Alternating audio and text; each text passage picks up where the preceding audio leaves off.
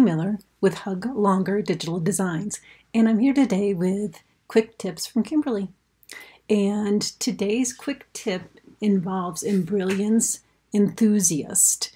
And I know that the reason I first got Enthusiast was for this feature I'm going to talk about, and that is the knockdown stitch. So I went here, and as you can see, I added the word Hug Longer. I did that with my lettering tool up here. And I use the chalkboard font right here, and that is one of the Embrilliance fonts that I really do like. So once I situated it and made it exactly how I wanted it, I know this is going to stitch good because, again, it's one of the Embrilliance fonts, but it isn't going to stitch great on a towel that has a lot of pile that's real fluffy. And so one of the things that I like to do with anything I stitch on something that's fluffy is add the knockdown stitch. And you're going to find that up in your utilities. And when you go up to your utility, you just want to scroll down until you find the knockdown and click on it. When you click on it, you're going to see here that your screen pops up to speak about inflate. And what you're doing is you're inflating the shape of the Hug Longer so that you can put stitches underneath it. And this is the default, the density of 1.2. I find that really good.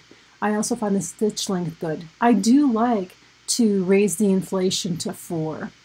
I just like a little more of the edging covered, and that's a personal choice. You may or may not like that. Sometimes if it's super thick of a towel, I'll add the bidirectional as well. And once I have everything set the way I want it, if I hit the OK button, you're going to see the knockdown stitch. Let's hit the 2 on our keyboard and look a little closer at that.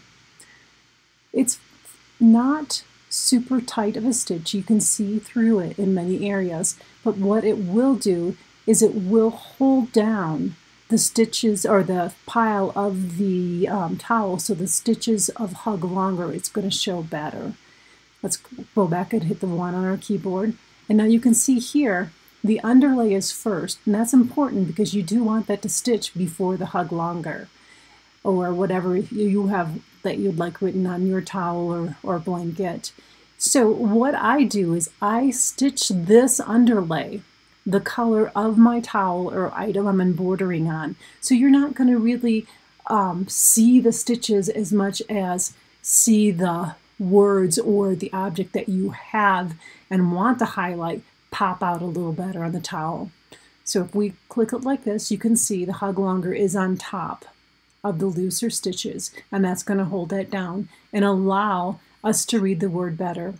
The other thing that you want to consider is even if you're doing a towel and when you stitch it, it looks good when you first stitch it. Once you start washing that towel, unless you have something like this knockdown, you may find that you're not happy with the look of it after a wash or two.